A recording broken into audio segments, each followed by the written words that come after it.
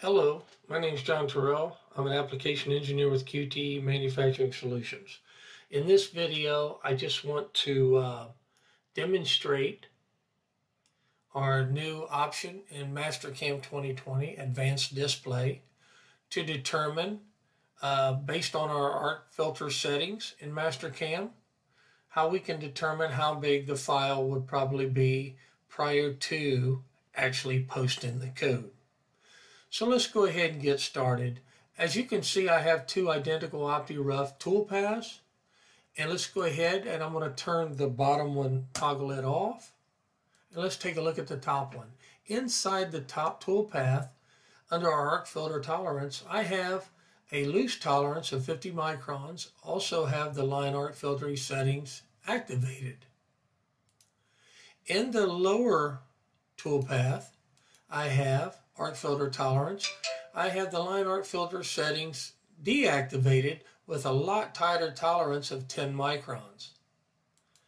In the past, we weren't able to determine based off of just visual of how much G code Mastercam was going to output.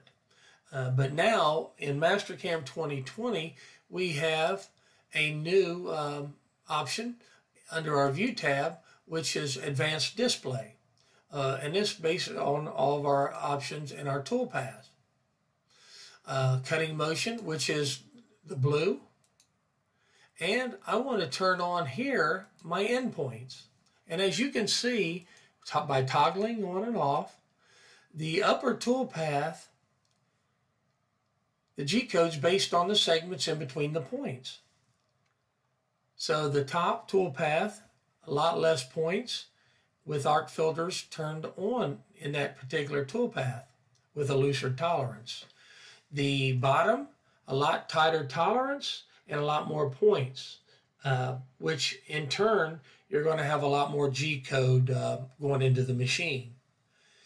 Just remember, there's no right or wrong way in Mastercam to set art filter tolerances and settings.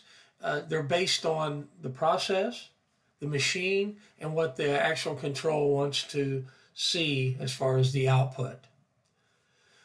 With this new option in 2020, it will help us to determine prior to posting how big the file size could be and how much G code we're actually looking at when we post a particular toolpath. I hope this quick tip and this new enhancement really helps you, and you guys have a good day.